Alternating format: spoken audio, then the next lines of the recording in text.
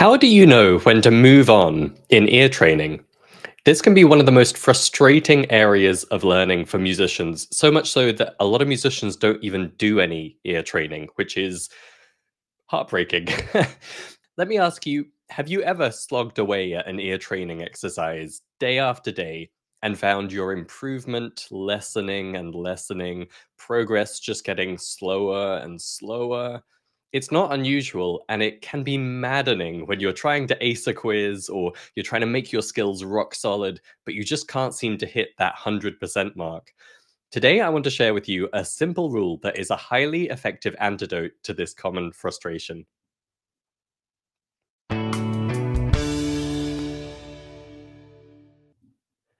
I'm really looking forward to diving into this today because I don't think I've ever talked about this publicly.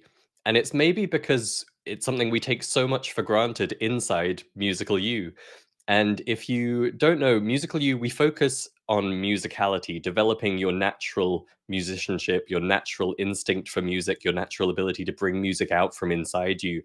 And a big part of that is what's traditionally called ear training. So just developing your ear to be able to recognize notes, chords, rhythms, and empower you to do things like playing by ear and improvising and writing music and jamming. And it's a topic where even the name, it's funny, we had Lorin Cohen in as a guest expert recently, and one comment he made was that that phrase, ear training, can be triggering for people. Ear training and music theory, they come with so much baggage. And so we actually talk a lot less about ear training these days, partly for that reason. But the activity of developing your musical ear is still core to almost everything we do at Musical U.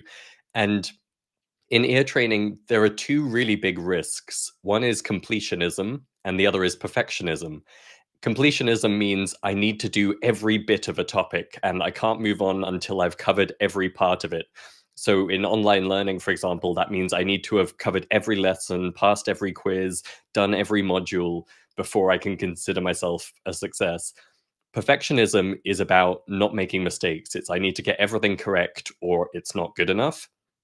And with completionism, the antidote is something we call convergent learning at Musical U.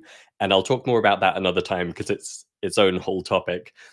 For perfectionism, the antidote is something I've come to call the 80% rule. And like I said, it's central to everything we do inside Musical U.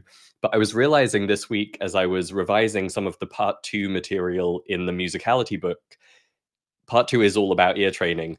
And I kept coming back to this point and realized I hadn't actually explained the 80% rule anywhere. And it made me realize I should really do an episode about that. So, the 80% rule is a rule in the sense of rule of thumb, not a law. It's not like a hard, fast rule you must obey. It's more just a rule of thumb, but it's a really powerful one.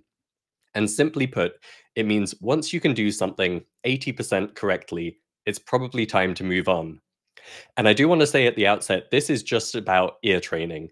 So when it comes to playing music, you often hear people talk about how unforgiving music is as an activity. Because in a lot of disciplines, 80% correct or 90% correct is really good. You know, if you take an exam in pretty much any topic and you get 95% on that exam, you're like, amazing, nailed it. But if you play a piece of music and get 95% of the notes right, you're getting 1 in 20 notes wrong. That could be like a wrong note every couple of measures. That's not going to sound great. And of course, you know, a wrong note, we have a whole philosophy on it, Musical U, and we don't want to get into that very hardcore mentality about never making mistakes. But the point remains that if you're trying to play a piece of music a certain way, you really need it close to 100%, and 95% isn't good enough. 80% certainly isn't going to make you happy. Fortunately, we've got all of these super learning techniques to help you on the repertoire side. If you're trying to get the notes right, there's a whole wealth of techniques. And interestingly, some of them are a little bit like the 80% rule I'm about to talk about, but it is its own thing. So just to say at the outset, we're not talking about playing music and getting it 80% correct, just for ear training. And ear training is tricky for a couple of reasons. One is that it's a very fuzzy skill and it's a vast skill. So, fuzzy in the sense that a lot of it happens subconsciously or instinctively.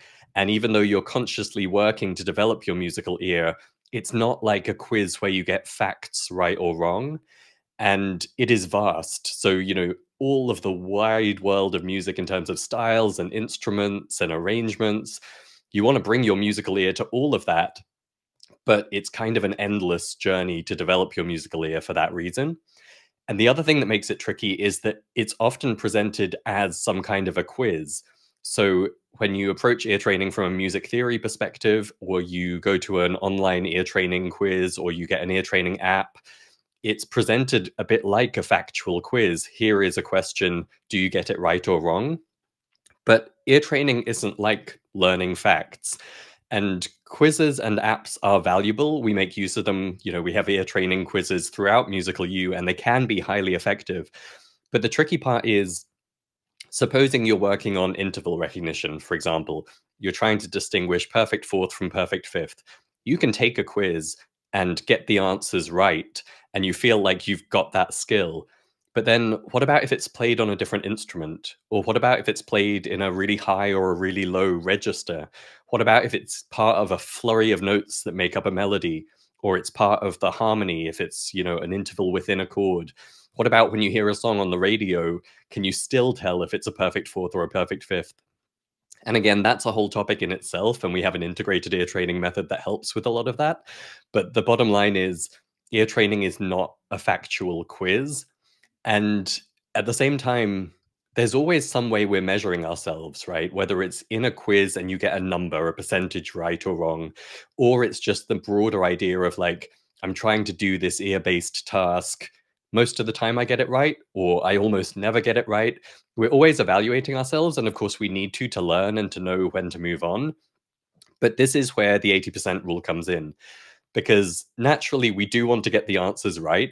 And it's good to aim for 100%. We talk a lot of Musical U about aiming for the shoot for the moon. Even if you miss, you'll land among the stars, right? You want to aim high, but it's not good to require it of yourself. That perfectionism, that requiring yourself to hit 100% moving up before moving on, that's what gets people stuck and frustrated. And so this principle is, once you can get it about 80% right, it's probably time to move on. And you might wonder, like, where does that number 80 come from? Why is it 80% and not 76% or 50%? And I didn't just pull that number out of thin air. Actually, I kind of did, but it's since been validated by tens of thousands of musicians over the last 15 years. And just to give you a bit of the origin story, you may or may not know any of my backstory, but I started ear training very late. I'd been doing music for probably 20 years before I really discovered ear training was possible. And as a hobby project, I started making these iPhone apps to help me with my ear training. And then I released them for other people to use. And so when I was making that app, I had to decide, if we're going to move on from level 1 to level 2, what should be the pass mark? What do you need to accomplish before we allow you to move on to the next difficulty level or the next level of the app? And I picked 80% because that was what I had found in my own experience was helpful. I had started out very perfectionist, and I had realized over the months that actually I didn't need to be rock solid on a certain set of interval types or chord types. Actually, it was much more helpful to allow myself a bit of leniency and move on and then come back to that thing. Or actually, often what happened, and this touches on convergent learning, I would switch to another topic or another set of whatever I was working on. And actually, my brain or my ear would develop for the thing I'd been stuck on in the meantime. And so it was clear to me that you didn't need to hit 100%. And I had found that, 80% getting things right 4 times out of 5, or I think in the first app I made, it was 16 out of 20 was the pass mark. That was the sweet spot. And that's the spirit of this rule of thumb of the 80%. It's that sweet spot where you've got it reliable enough that you can kind of set it aside and move on, but you're not getting into the diminishing returns of 81%, 82%. Oh, I finally got 83%, which can lead to a lot of frustration and a lot of musicians giving up on ear training, to be honest. So I had to make some decision. I made that decision, and the feedback from those apps really validated it. People loved how they could kind of zigzag their way forwards. And they were often coming from other apps or other quizzes where they had to hit 100% before they could move on, or the app didn't require anything. And so they were just assuming they needed 100% before they moved on. And so it felt like a very straight line, and they would get stuck and blocked and not be able to move forwards. And the 80% rule in those apps meant they could kind of do a bit of this and then move on to the next thing and then come back to that thing. And it just allowed that leniency in a really powerful way. And so that then informed the design of Musical U. When we launched the membership site in 2015, all of our quizzes took that same pass mark of 16 out of 20 or 80%. And it was really core to how we built everything since. The idea that you can't put everyone on a fixed straight line, assuming that one size fits all and you must perfect each thing before moving on. We had that same 80% principle going throughout. And over the years, this has proven to be so effective. And members are often really relieved when they realize it's not just acceptable, it's actually good to move on once they hit that 80% spot. And it is a sweet spot. Like, it's not a cop out. It's not we're saying, oh, don't worry about perfection, don't worry about hitting 100%. It's because going beyond 80% tends to waste your time, because you will actually make much faster progress overall if you move on to the next thing. And if you don't get as far as 80%, like if you cop out of 50%, you can still move on. And sometimes that's the right choice. But for the most part, that 80% is a sweet spot where it's kind of firm. Like you've pretty much got it. And you may not nail it every single time, but you've pretty much got it.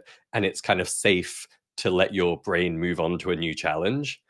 So again, that 80%, it could be a pass mark in a quiz, a very tangible numerical thing, but it also just represents I pretty much get it right. You know, when I try and do this thing, whether it's recognizing a chord progression or spotting a certain type of interval or singing a sulfur note and hitting the right pitch, I pretty much always get it right. Not always, but pretty much.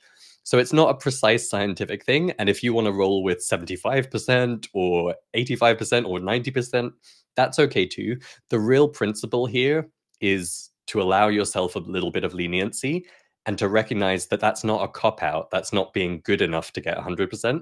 It's just that the fastest route forwards often is a zigzagging route, and you need that flexibility to make fastest progress. Now, the really powerful part comes when you combine it with convergent learning. And that's what I was talking about in that chapter of the book, was how the two together become really powerful, because then anytime you get stuck with an ear training topic or an exercise or a lesson or an activity, you can either relax your target. So, okay, I'm not quite at 80%, but maybe for now I'll just go with, 70% on this one and move on.